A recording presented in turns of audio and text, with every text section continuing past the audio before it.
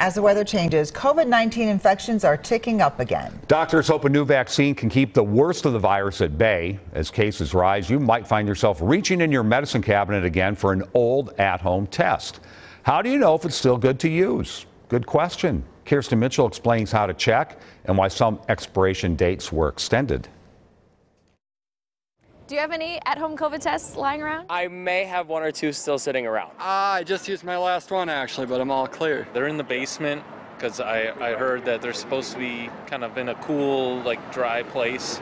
I don't know if they're expired or what. So if they are expired, are they still good? Generally, expired tests are not good to use. We, don't know if the reagents and chemicals in them have broken down over the time that they've been sitting in your cupboard. That said, the FDA has been extending the expiration date on some at-home COVID tests. So the FDA is working with the manufacturers to generate more data on how those tests are performing. Dr. Sarah Vetter is with the Minnesota Department of Health. If they can determine that that test has as good as performance after its previous expiration date, they go ahead and extend it. Here's an at-home COVID test that I found lying around my own place, but it did expire 4 months ago in May.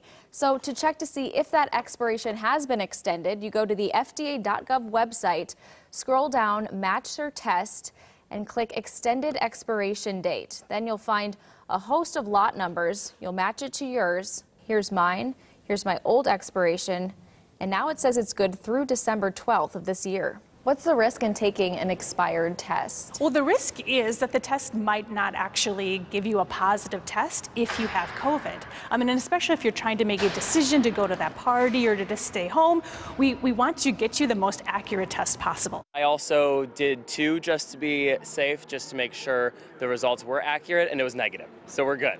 Tests can still be found at most pharmacies, but some insurance may not cover the cost anymore. Yeah, they're not cheap, But through the Department of Health, every household in Minnesota can still order 4 at-home tests once a month for free while supplies last. Are the current at-home tests able to detect the latest variant? Yes. The at-home tests are designed that they can detect any COVID variant out there. Agencies are no longer tracking every case, so there's no need to report your results. The most important thing to do is just to stay home the best you can, 5 days since your symptom onset. And then if you have to go out into the community, wear a mask for 10 days. Going into the fall, I'll for sure be grabbing a lot more tests and definitely maybe masking up for bigger events. Kirsten Mitchell. We do need each other, but we don't need COVID, so let's kick it out of here. WCCO News.